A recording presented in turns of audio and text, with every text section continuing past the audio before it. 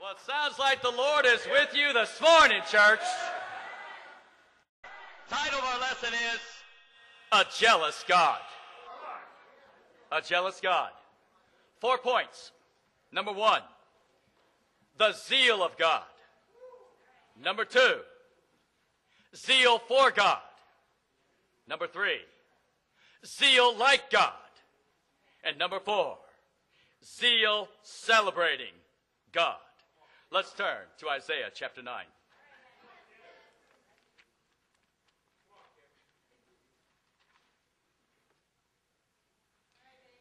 Here is the great passage about the prophecy of the Messiah. We read in verse 1. Nevertheless, there will be no more gloom for those who are in distress. In the past, he humbled the land of Zebulun and the land of Naphtali. But in the future, he will honor Galilee of the Gentiles by the way of the sea along the Jordan. The people walking in darkness have seen a great light. On those living in the land of the shadow of death, a light has dawned. Verse 6. For to us a child is born. To us a son is given, and the government will be upon his shoulders.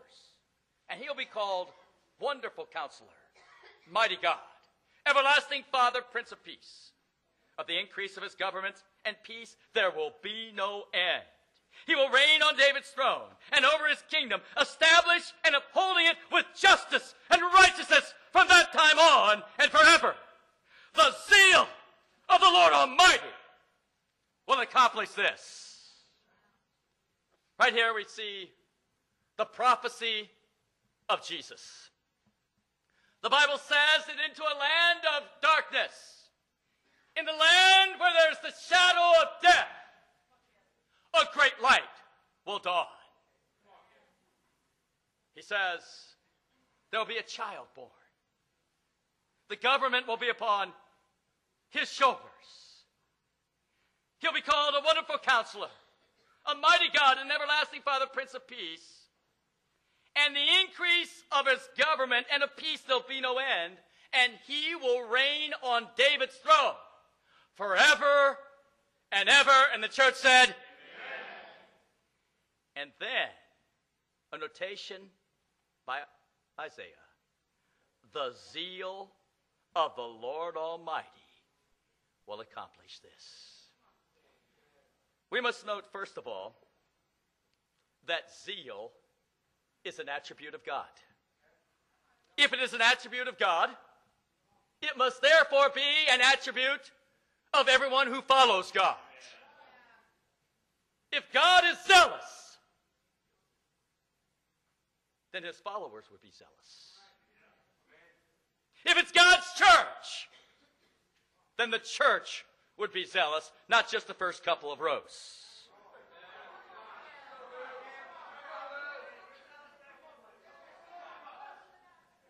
Very interestingly, in the Hebrew, the words zealous and jealous are exactly the same word. And because we have the Spanish ministry here, it is true in Spanish as well. And Victor, you didn't think that I knew Spanish.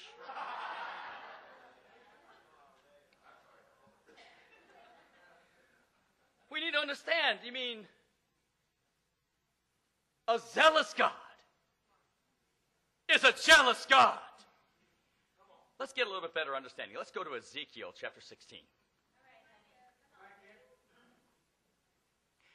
In Ezekiel chapter 16, we see an allegory about Jerusalem, in fact, Israel. And we read these words in verse 1. The word of the Lord came to me, Son of man, confront Jerusalem with her detestable practices and say, this is what the sovereign Lord says to Jerusalem. Your ancestry and birth were in the land of the Canaanites. Your father was an Amorite, and your mother was a Hittite. Of course, we understand that in a way of speaking, God's people began their quest to take the promised land, which is the land of Canaan. We sang about that today. To Canaan's land, we're on our way. He says, you were born. So to speak, you became a people. You became a nation there in Canaan. On that day that you were born, your cord was not cut, nor were you washed with water to make you clean, nor were you rubbed with salt or wrapped in cloths. No one looked on you with pity or had compassion enough to do any of these things for you. Rather, you were thrown out into the open field, for on the day that you were born, you were despised. That was the plight of the Israelites. They had nobody that cared about them except their God. Verse 6. Then I passed by and saw you kicking about in your blood. Is that intense? And as you lay there in your blood, I said to you, live! I made you grow like a plant in the field. You grew up and developed and became the most beautiful of jewels. Your breasts were formed and your hair grew, you who were naked and bare. But we get to a little bit of a graphic scripture right there. It says, I allowed you to live. I made you live, Israel. And then I watched you grow up into this gorgeous woman. Verse 8. Later I passed by, and when I looked at you and saw that you were old enough for love, I spread the corner of my garment over you. That's the same phrase that's used in the book of Ruth, where Boaz is called by Ruth to spread the corner of his garment over Ruth. It's a sign of covenant. I covered your nakedness.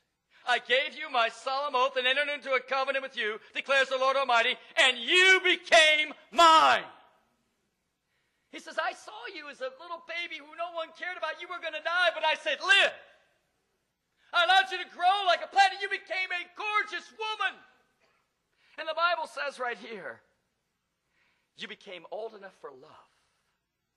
I spread the corner of my garment over you, and I made an oath, and I married you, and you became mine. For better or worse, for richer, for poorer, in sickness and in health, forsaking all others. That's the vow. And this is the allegory. Verse 9. I bathed you with water and washed the blood from you, put ointments on you. I clothed you with embroidered dress and put leather sandals on you. I dressed you in fine linen and covered you with costly garments. I adorned you with jewelry. I put bracelets on your arms and a necklace around your neck. And I put a ring on your nose. Well, everybody has different tastes about beauty, amen.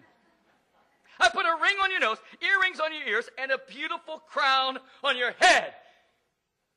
He made Israel his wife, his queen.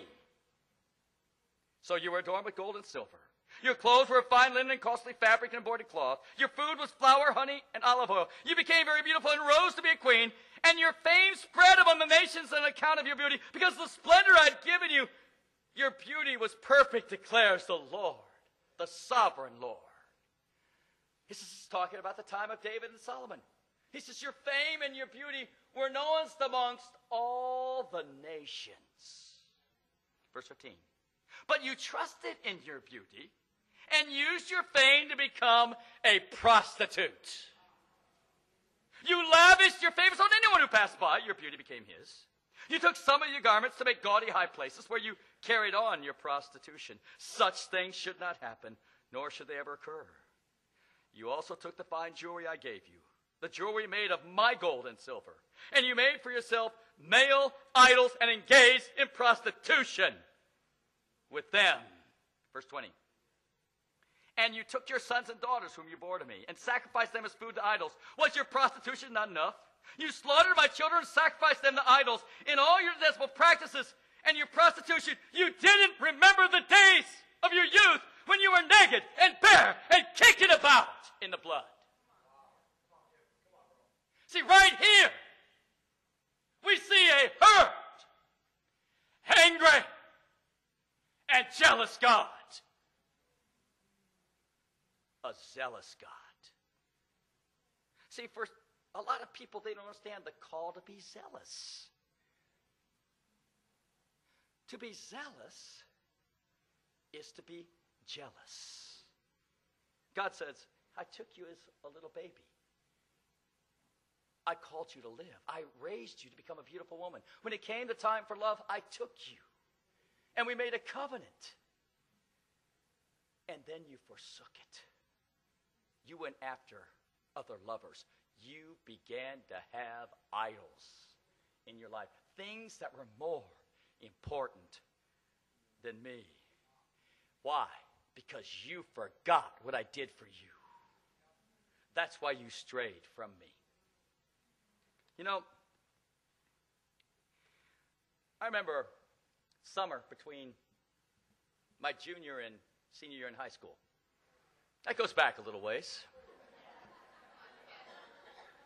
Some say the last Tyrannosaurus Rexes were running around during those days. But in that summer, I got a crush on this girl named Suzanne Rupp. I mean, she was just gorgeous. Second to Elena, of course. She was awesome. I just fell head over heels with her. We went out for a couple of months, totally pure relationship. And then my dad got transferred. My dad was in service. We always moved every 1 or 2 years. And we moved, not just a little ways away. We moved from Florida to Chicago, Illinois. And, you know, it was just coming up senior year. And I said, hey, I'm going to come back to school. Hopefully I'll get into the University of Florida, and we'll just keep it going. And so we wrote letters. We called. I mean, email wasn't available. And you know, I kept this going, and then I got this brilliant, awesome idea. I would go down there and surprise her. So I flew down, only for her. I go on up to the door, knock. She opens the door. She says, Kip! I go, Suzanne! She says, I didn't expect you. I said, well, aren't you going to invite me in? Okay. So we go on in, and there in the TV room, she introduces me to this guy, her friend.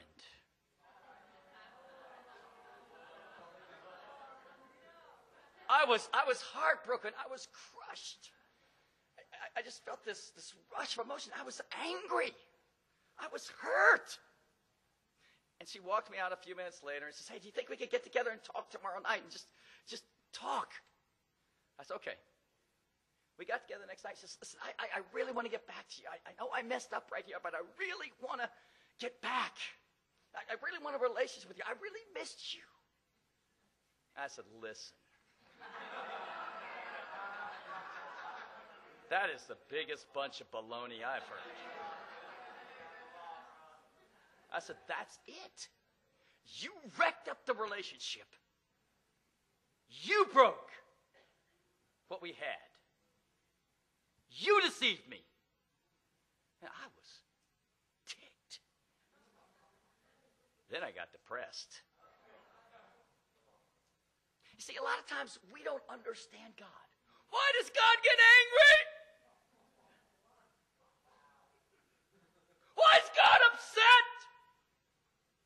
It's because we fail to understand his vision for us as an individual, as his people. God has made a covenant with his people, the church, his bride. And he expects full devotion from every single person in the church.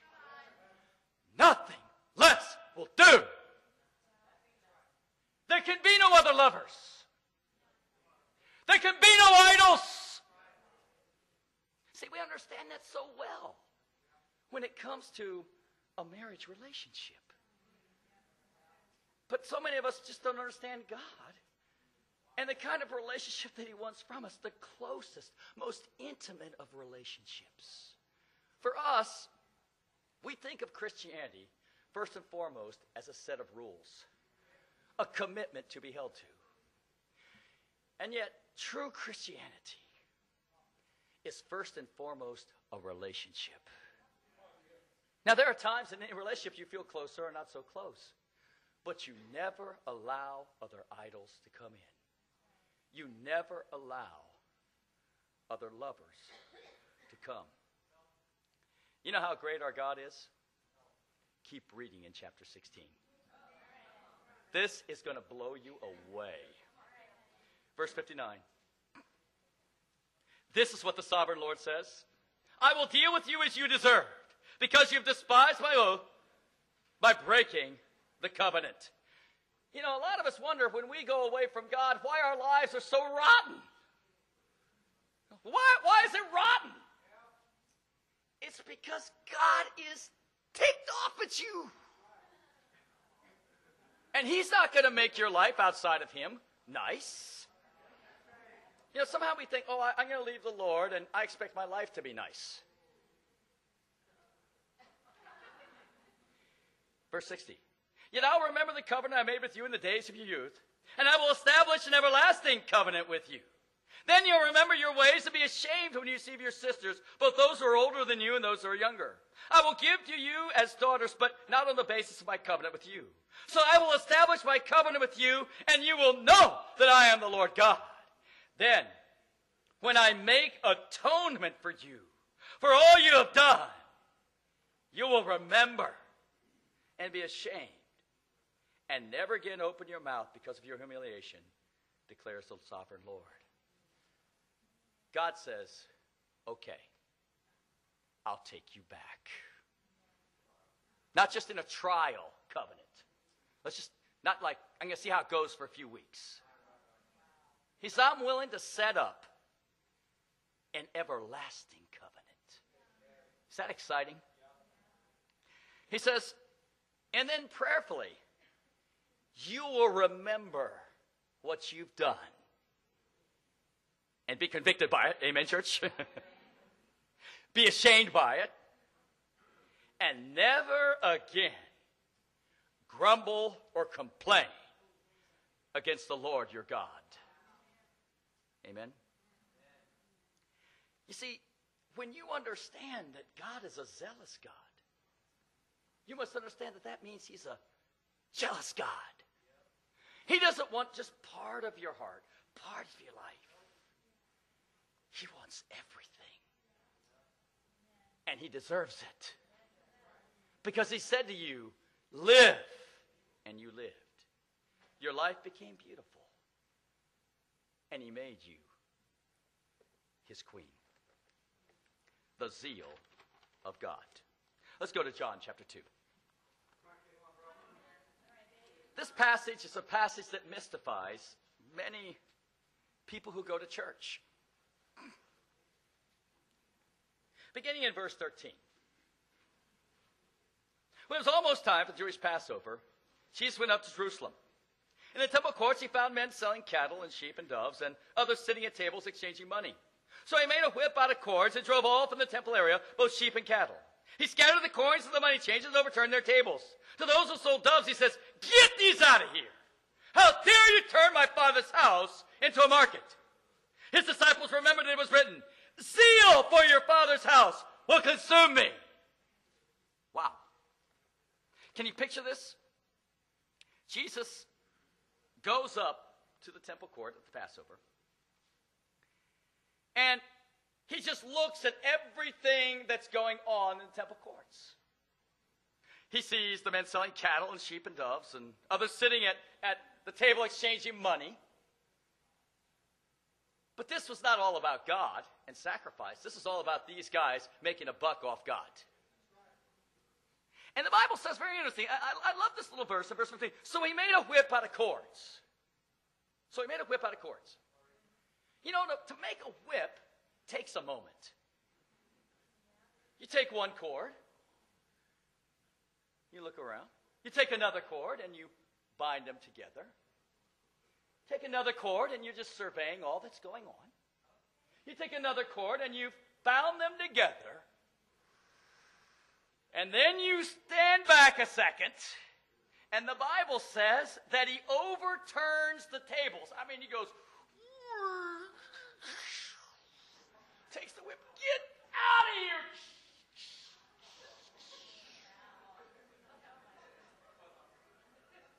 Now, the disciples, they're on the sideline right here. Some go, do you think he sinned? Maybe it's just a little over the top. Can't we just kind of talk this out and be friends?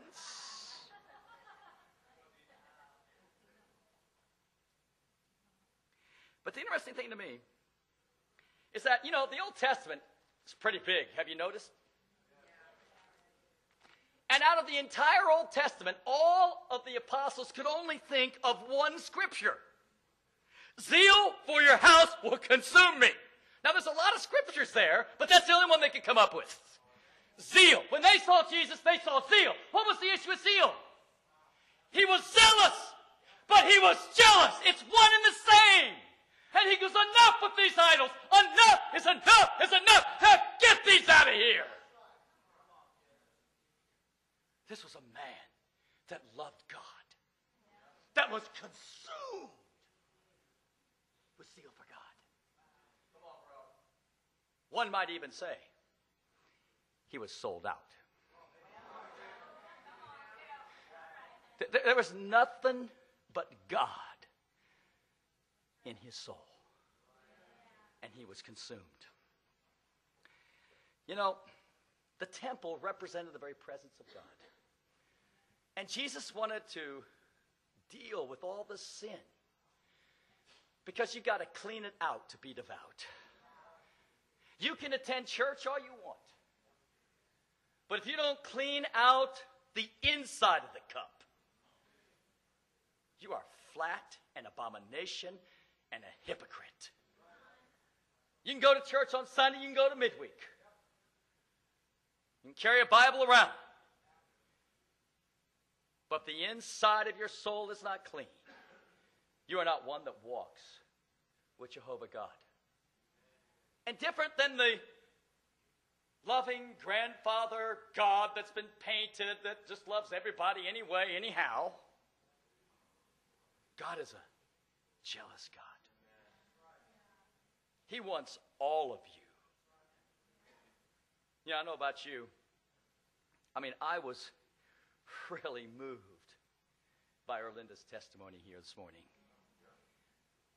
Here's this lady. She's probably about the same age as me. And she's up here in tears, apologizing because she's not been sold out. I appreciate her. She's got a few knee problems. But when we went up to climb Mount Hollywood, there was no excuse. I'm too old. It's too high. It's too hot. I got other things going. She was there.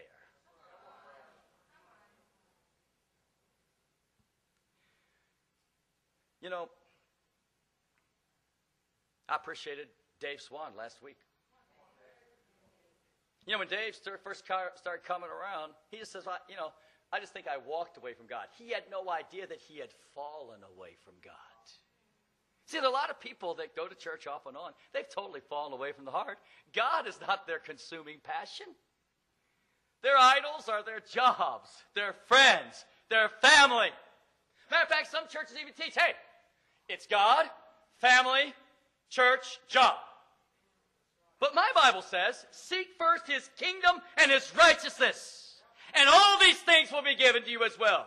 It's God and his kingdom and his righteousness, then your family, then your job, and then church leadership. Don't get church leadership confused with being a disciple of Jesus Christ. We've got to ask ourselves. We say we are Christians. We are followers of Christ. We call ourselves disciples, people that are learning to be like Christ. Can you see yourself cleaning out the temple? Some of us, we're afraid to even mention publicly the name of Jesus, let alone take a hardline stand. We're so afraid of what people think about us. Oh man, if I take this hardline stand, someone might say something nasty about me. Or I might be disfellowshipped from what? a denomination. Let me tell you something. Jesus took a stand right here, and he was unapologetic. He didn't go back to guys and goes, guys, I was a little over the top today. You know, happens to us all. No, the guys remembered this time where he tried to clean out the temple. Because Jesus was all about God. There were no idols in his life. He was consumed with jealousy for God. Not just for himself, but for everybody around. Let's go to Numbers chapter 25.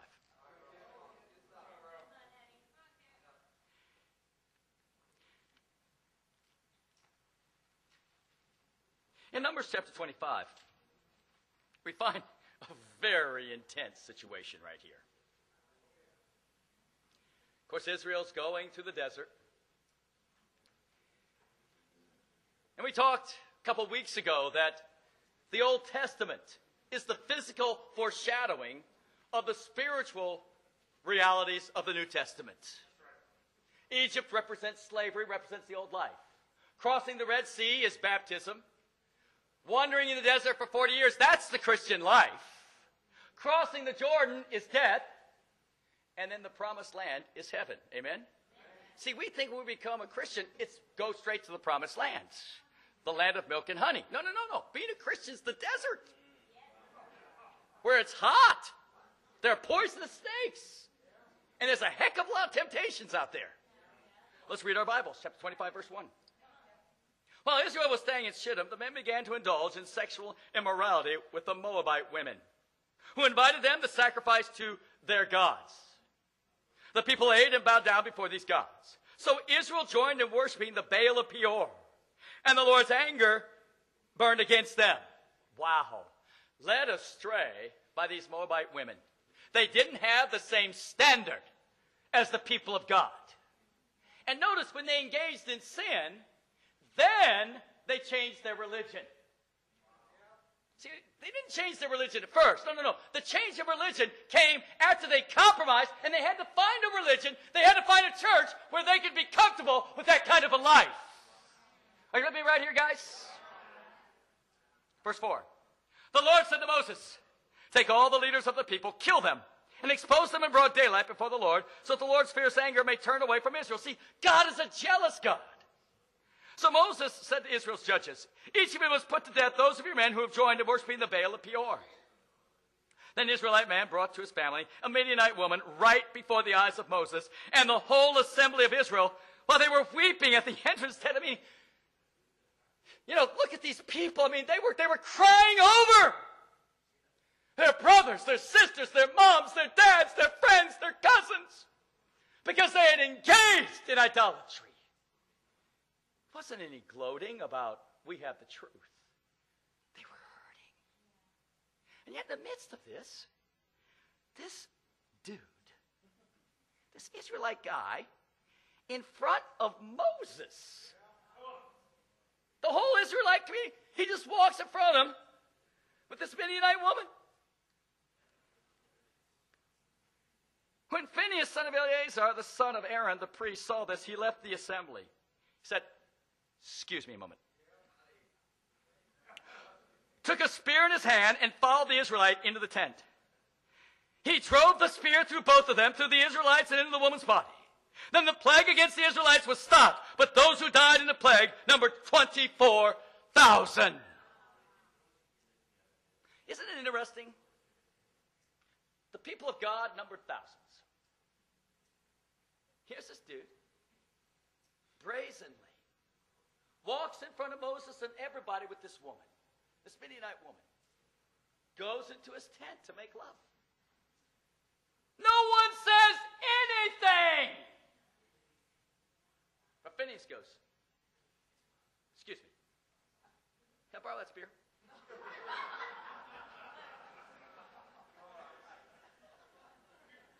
He doesn't knock on the tent door. He goes in, and God knows what they're doing, whether they're making love or just standing there.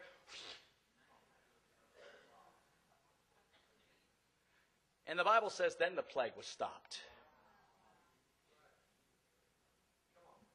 Verse 10. The Lord said to Moses, Phinehas, son of Eleazar, the son of Aaron, the priest, has turned my anger away from the Israelites, for he was as zealous as I am for my honor amongst them, so that in my zeal I did not put an end to them.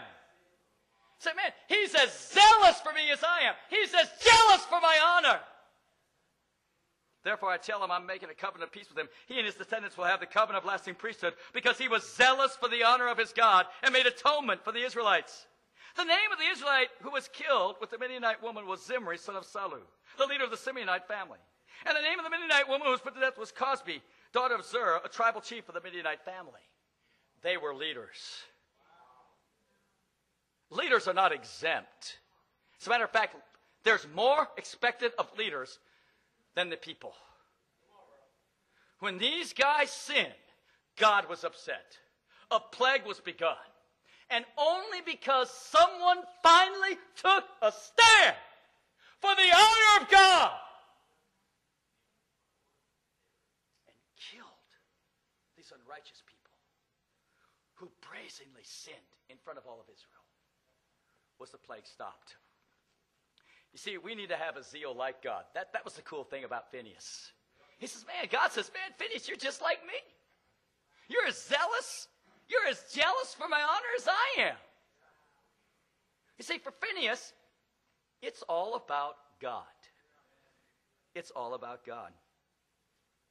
Let's turn to Ephesians chapter 5. Come on, bro.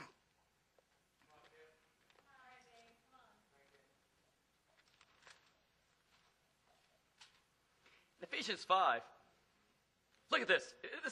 Guys, this is unbelievable. Starts off, says, be imitators of God. Wasn't that what Phinehas was doing, guys? Right? Verse 1. Be imitators of God, therefore, as dearly loved children, and live a life of love, just as Christ loved us and gave himself up for us as a fragrant offering and sacrifice to God. But among you there must not even be a hint of sexual immorality, or of any kind of impurity or of greed, because these are improper for God's holy people. Nor should there be obscenity, foolish talk, of course joking, which are out of place, but rather thanksgiving. For this you can be sure, no immoral, impure, or greedy person, such a man is an idolater, has an inheritance in the kingdom of Christ and of God. Let no one deceive you with empty words, because such things, God's wrath, comes on those who are disobedient. Therefore do not be partners with them. For you were once darkness, and we were all in the darkness, amen, guys? But now you are the light of the Lord. Live as children of light, for the fruit of the light consists of all goodness, righteousness, and truth, and find out what pleases the Lord. Have nothing to do with the fruitless deeds of darkness, but rather expose them. See, we have a charge right here to be like God. He says, I don't want you getting into immorality, impurity, or greed, because these are idols. Wow, that's Southern California. That's immorality, impurity, and greed. The immorality is rampant. Look at the city, the party life. That's what's worshipped. Impurity. Now, there have been brothers been struggling on the internet, and you don't have a deep conviction that that's an idol that'll send you to hell. It's not just lust, biblically. Struggling with pictures of naked women in immoral acts is impurity. Of course, many times accompanied with masturbation. This is sin. It's gross.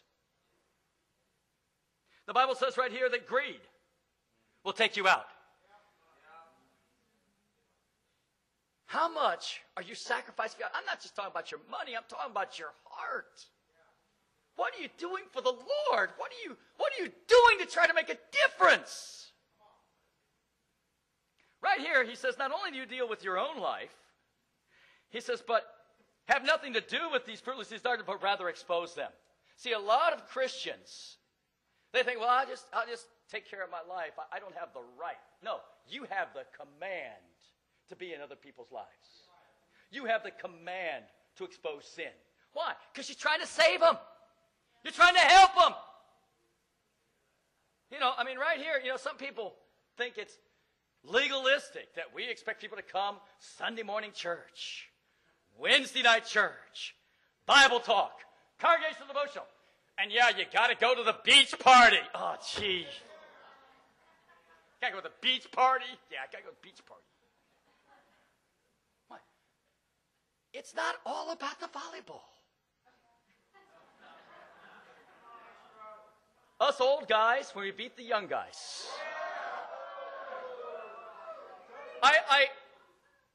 I could feel the bitterness on the other side. We were only in it for the fellowship.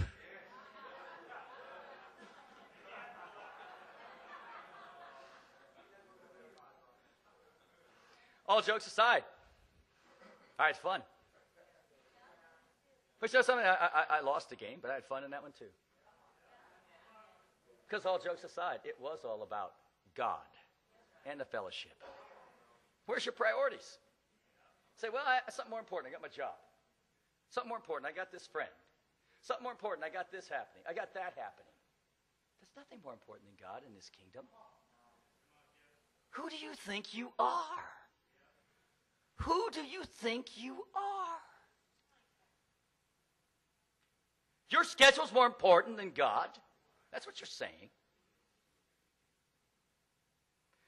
You know, the challenge is, I think, I want to speak to the men here directly. I think there are two challenges many of us men have, and that's purity and controlling our tempers. I mean, it disgusts me when I fall into lust.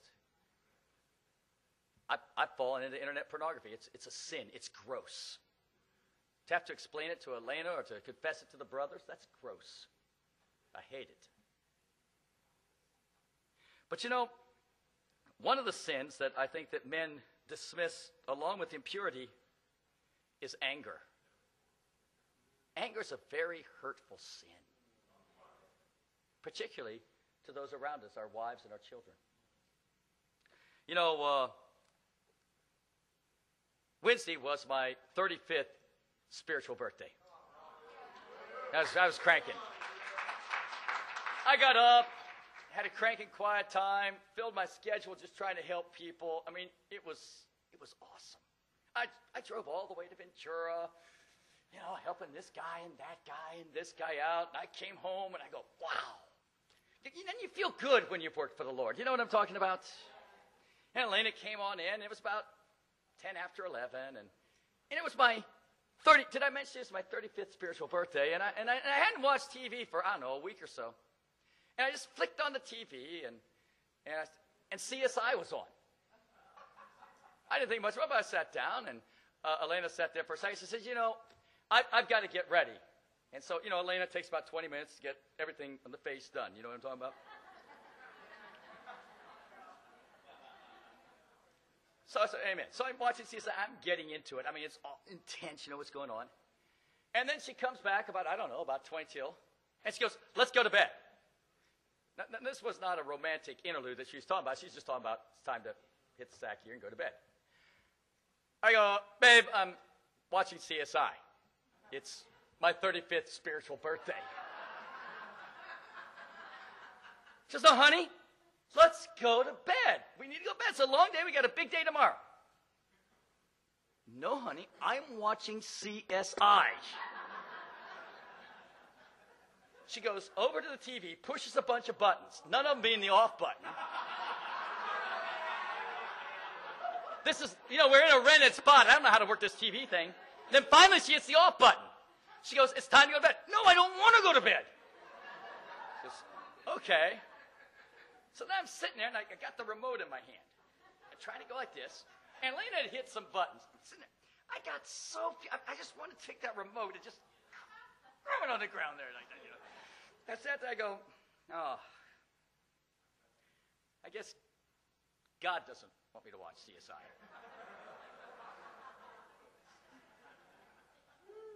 So I put the remote down, went into the bedroom, and apologized. Because I understood this wasn't about Elena. This was about me honoring God. And the thing that was really bad is I saw Elena's face when I got ticked off and mad. She's like that. And you know, when that happens, you know you'd blown it. You know what I mean? Nick, you know what I mean.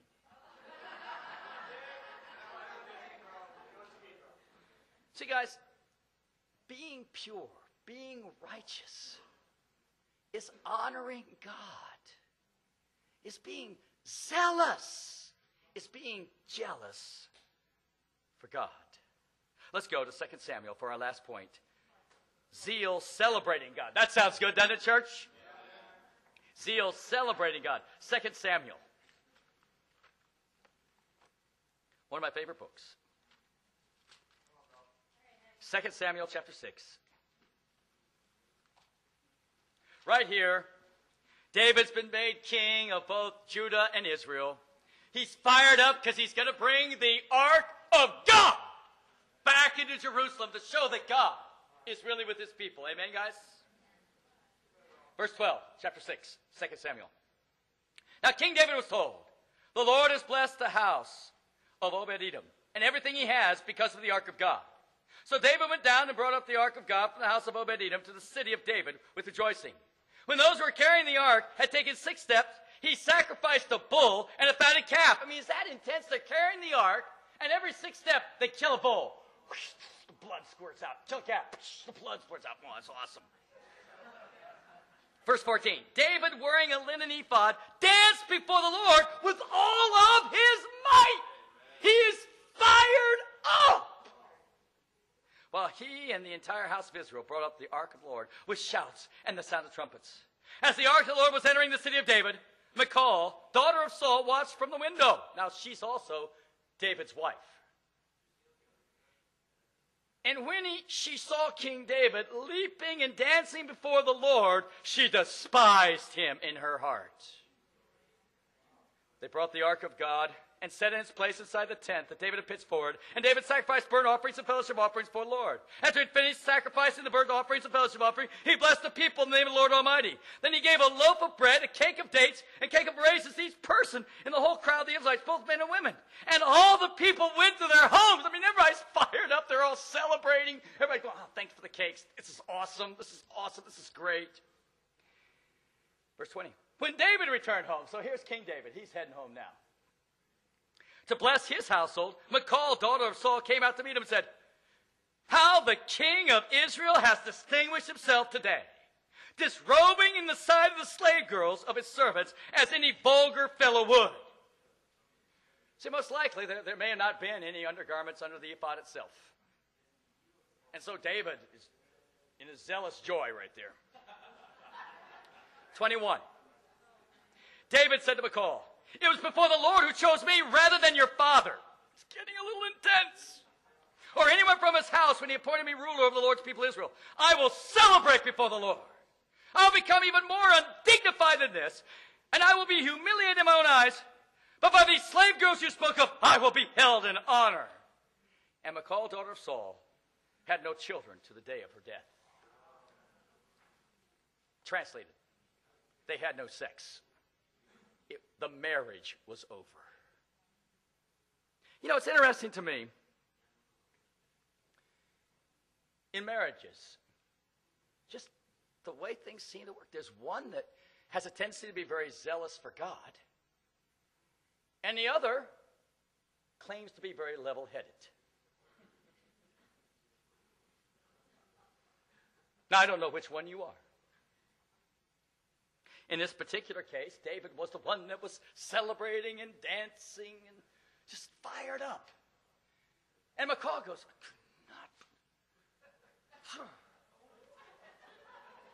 just despised him.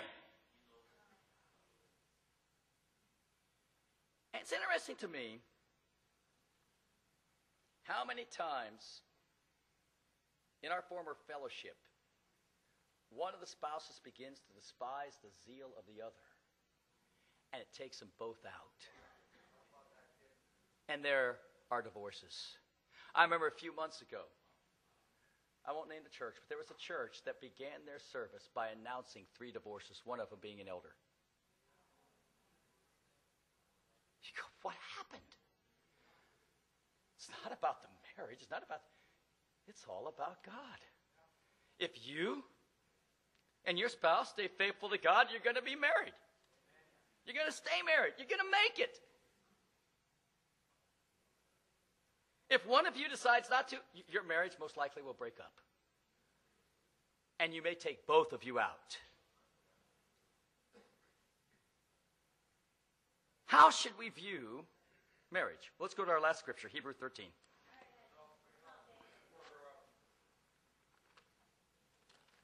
In Hebrews 13, verse 4,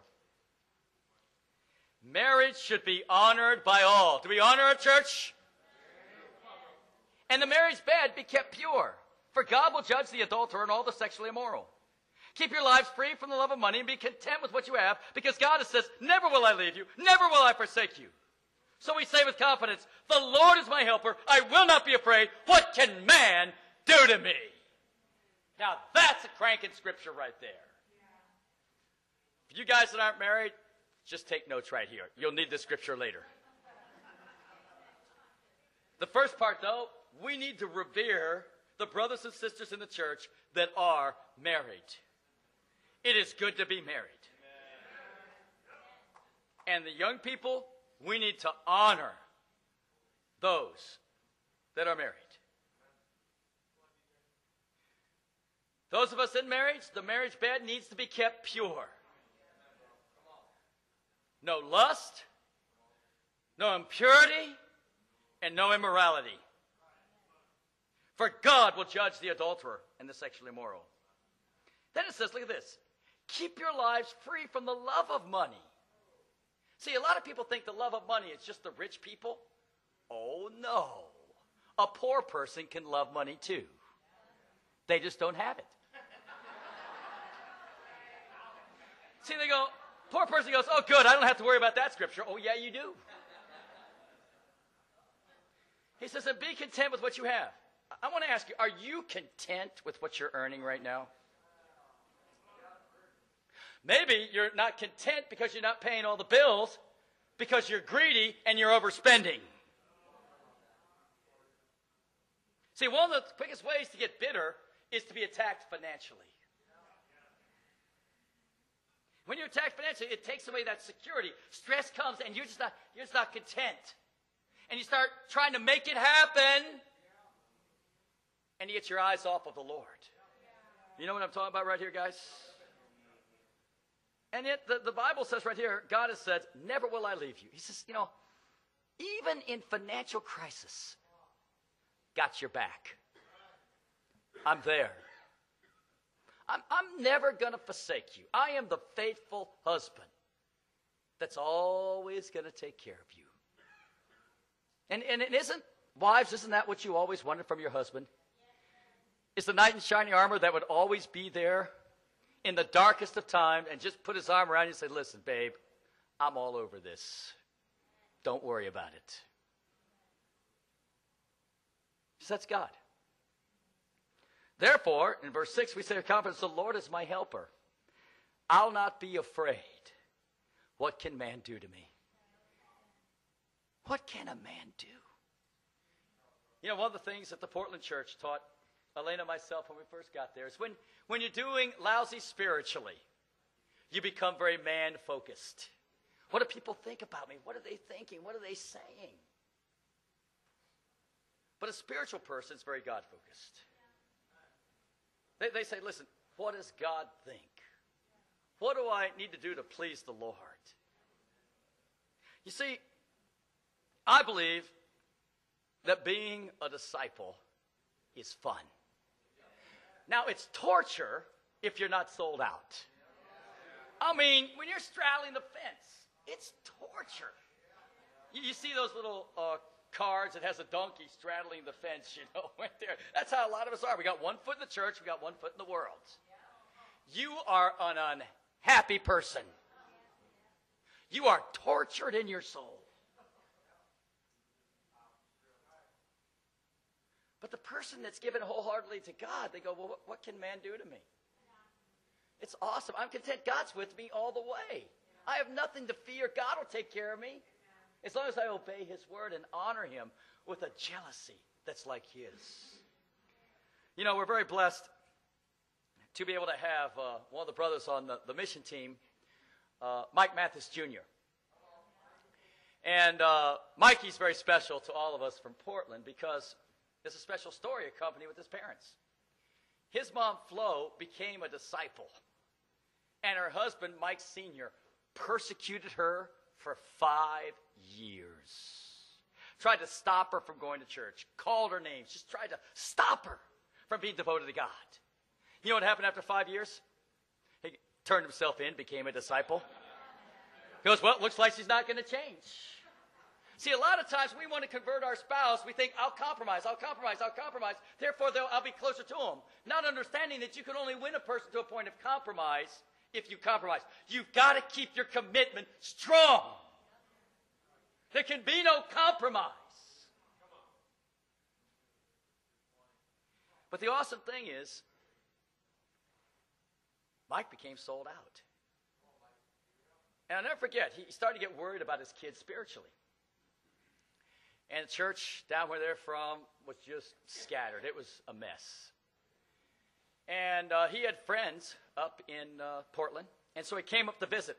You know, Mike Sr. and Flo and with Mikey Jr. And they came in January and they all loved it. It was awesome. And then he would say, well, come and be with us and worship with us. And they thought about it, but the cost was just too much to move all the way to Portland, Oregon. But on the way back, when they're going back, they noticed their son was very quiet in the back seat. As a matter of fact, when they turned around, they noticed he was crying. I said, what's wrong? He said, I just don't want to leave. I found young people that were like me that really wanted the Lord. But the parents still decided they were going to do it their way. They were afraid to make the jump. 4 or 5 months later, Mikey didn't want to go to church anymore. We get this emergency phone call. Bro, we'll do whatever it takes. We want our son to be faithful, whatever it takes. We want to send him on up this summer. And if you guys will take care of him, then we'll pay any amount of money to take care of him. If you could just, you don't have to get him baptized or nothing. Just get him going to church again. Of course, we said, amen. We did. He came on up, and I'll never forget the first service. We had church, and then after church in Portland and here, we always have a leaders meeting just to make sure that everybody's followed up on it, people are taken care of. And our leaders meetings are all open, and so we have visitors, non-Christians even come to our leaders meetings. And so Mikey came to the leaders meeting. And in our little circles, we say, hey, how's it coming? Did we get set up some new studies today? And I think it was Vic Jr. that was leading the teens at that particular time. And he looks around and says, well, did we set up any new studies? And none of the guys, said anything. He goes, well, then Mikey raises his hand. He goes, well, I'd like to be a new study. 3 weeks later, he was baptized into Christ. 1 month later, his parents moved to Portland, and today they're elders in training. Is that incredible, guys? But what if Flo didn't take her stand? What if Mike Sr. and Flo didn't make the decision, listen, I've got to be at a church that's sold out, that's zealous for God. See, God is a zealous God. He's a jealous God. The true church is going to be a zealous church, a jealous church that won't allow their beloved brothers and sisters to worship idols,